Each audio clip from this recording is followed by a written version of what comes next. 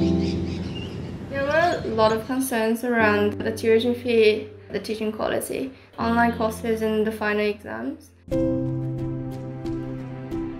My name is Katherine Wang. I'm from China. The city has been cut off from the rest of the country. Trains, flights, Wuhan is locked down the 23rd of January. The travel ban started was the 1st of February and I was at home in Hubei province. Everything is pretty intense already. The travel ban from Australia put a double ban on me to the way of return to Melbourne for study. We have a WeChat group of a lot of Hubei students from Melbourne Uni only. It's growing continuously and now it's like 240 already. So in the chat we're updating the confirmed cases of COVID-19 every day just to follow up with how bad the situation is and what are the percentage of the chances that we can go back to UniMel. We don't know what we want to improve the situation. I'm not good at coping with uncertainties. Yeah, of course, I miss uni. Uni life is the best. I miss all of my friends and all the student activities, and I think it's not something that you would have after you graduate because you just have 3 years of uni or 2 years of master life, and it's cherished the moment that I was on campus and being involved. I think my friends would describe me as very helpful, always very positive, that I would willing to help people. They think I'm pretty extrovert, but sometimes I'm introvert as well.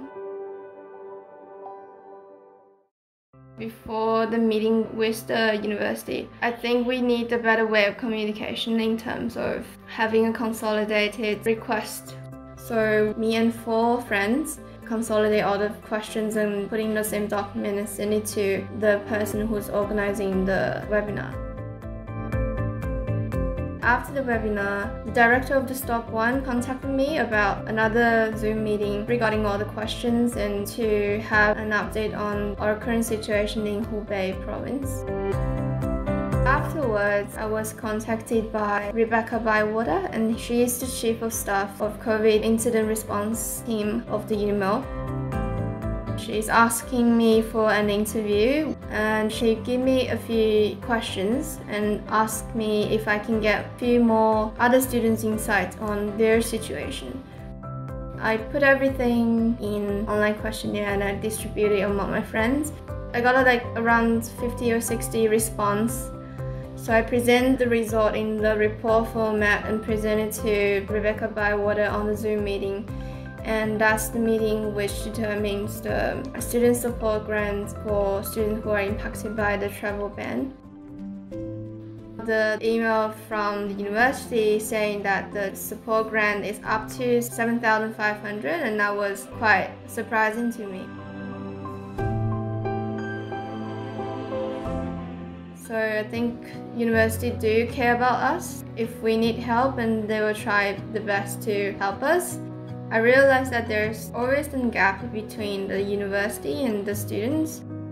As long as we speak up, and the university would be willing to help, and they are very open to listen what was our situation and how they can help. My name is Katherine Wang. Yeah, that's me.